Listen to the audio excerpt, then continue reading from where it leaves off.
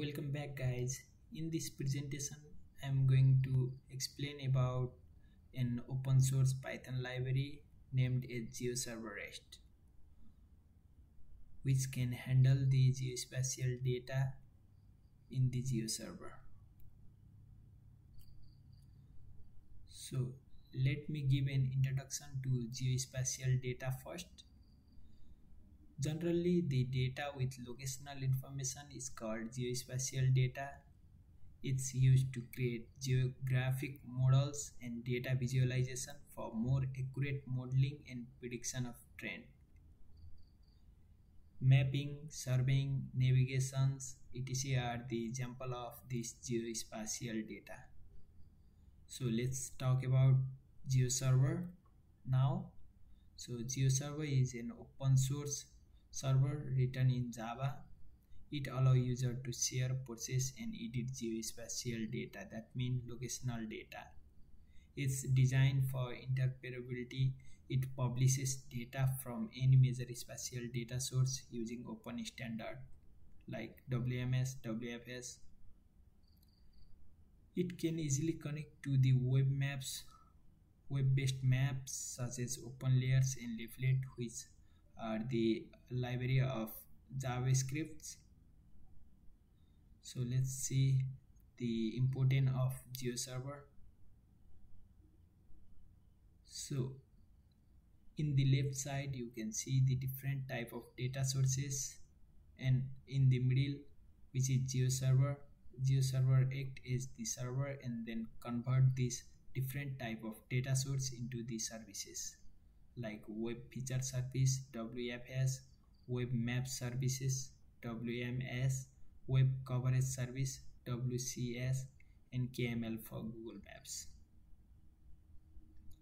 So here are lots of data sources like vector file, or data sources can be a database like PostGIS, Oracle, and other database, and it can be a services like WFS, and it also can be a raster dataset, GeoTIFF, NetCTF, Image Mosaic, JPEG 2000, etc.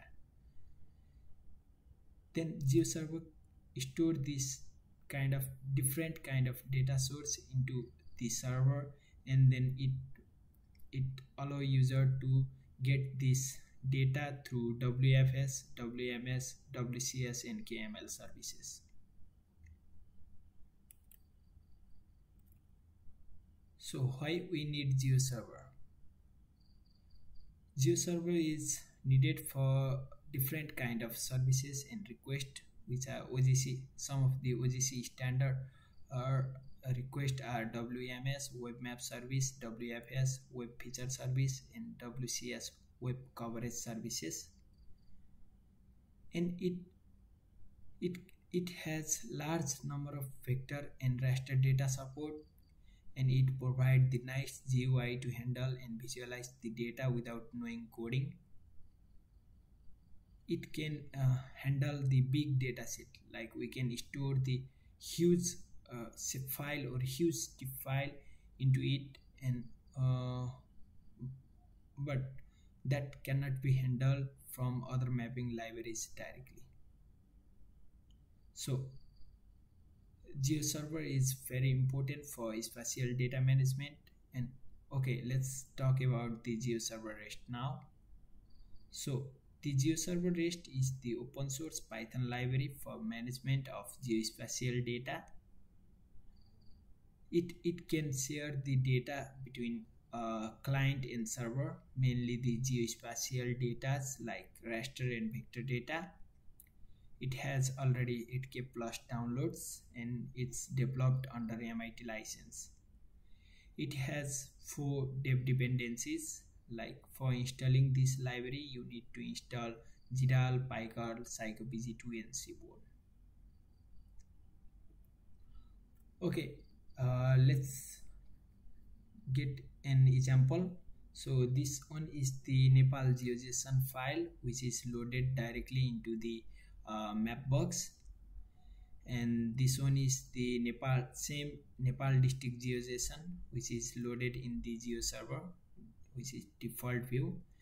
and this one is through the geoserver-rest API, geoserver-rest library. So here you can see the map is not much attractive, and we need to write the extra block of code for improvement of quality of map. It takes little bit longer time to load because it's the JSON data and web browser did not fetch the data, large volume of data in short time. So we may face the big data problem while we load GeoJSON directly into the Mapbox or open layer or leaflet. So this one is the GeoServer default view. So here we can improve the loading time. It loads faster because it provides the WMS web map services, and it's also not kind of attractive visualization, but it can handle the big data easily. Actually, we can make this map, this GeoServer map, to looks like this, but we need to upload our SLD file separately and then configure link between this layer and the style file. But with the help of geoserver-rest, we can achieve everything using this library. Like we can improve the loading time, and we can add the attractive visualization and improve the quality of map just by passing some parameter into the function. I'll explain about this later in the series, but it's the general overview of this geoserver-rest library. So the geoserver-rest has major three functionalities, like it will create, update and delete the workspaces, and it can be create, update and delete the layers. Like we have the two different type of data, actually layers I mean, and these are raster data and vector data. Raster data are generally called as coverage store, and vector data are generally called feature store in GeoServer. Also, we can create, delete and update the style files.